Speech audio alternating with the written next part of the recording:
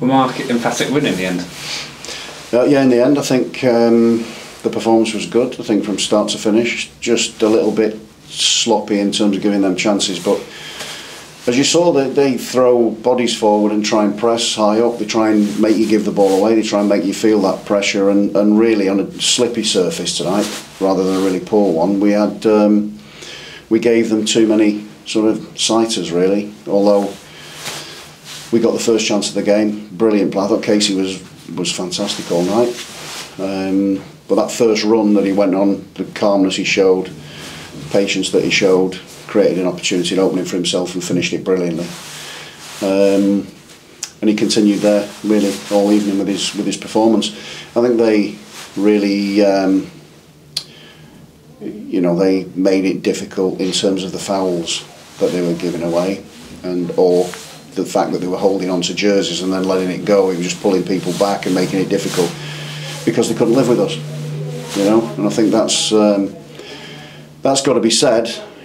We didn't get enough free kicks from those situations because the play went on, and thankfully we went on to keep playing some decent football. But the goal we conceded was a poor one from a corner. We didn't defend it properly, or the ball came back in, hit Josh Eccles, dropped down to their player, and he scored.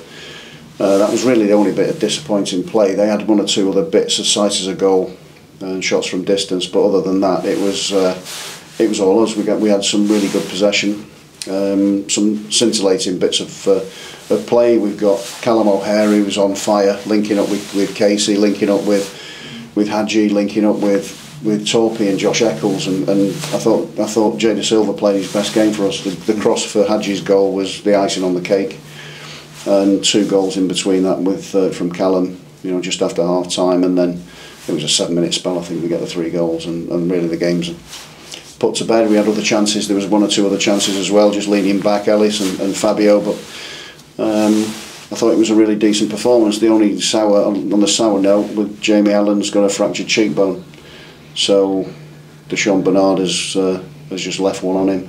It needs looking at because it's naughty. Deliberate. It's naughty. It's really naughty. I want people to have a look at that and then do something about it. Again, just leaving things on players, it's just ridiculous, and that's it's just not on. He's got quite a depressed fracture, and I'm just hopeful he doesn't need surgery. But you could see that he was in some pain, and it's just there's no need for it.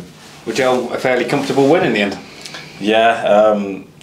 Well, we played them now for 4th time, so we knew what they were going to bring. We knew how the game went at our place the first time round. We kept the ball well. They're not as aggressive as they are at home. So we had a great start with Casey's goal. We slipped up with an unlucky goal, not clearing the set piece right. But then we come out in the second half really aggressive. Got our main men on the ball, got them turned and running at their back 4-5. Whatever they played, and they did their stuff. It was 4 great goals. You went in at half time 1-1. It was quite surprising that it was only 1-1. Both sides could have been amongst more of the goals in that opening 45. Yeah, definitely.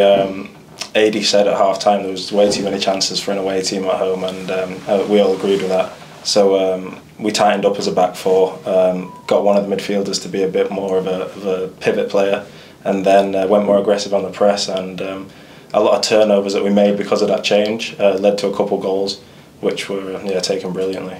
Yeah, you say very aggressive on the press. I mean, 3 goals in the space of 8 minutes, that just killed off Sheffield. Yeah, and that's what we needed, especially in these cup ties. Everyone knows anything can happen, especially playing a team 4 times. It becomes really difficult. But I think the boys were class tonight. We did what we needed to do. We got the win, and we're not in the hat. We know we've got Maidstone now, and we look forward to that.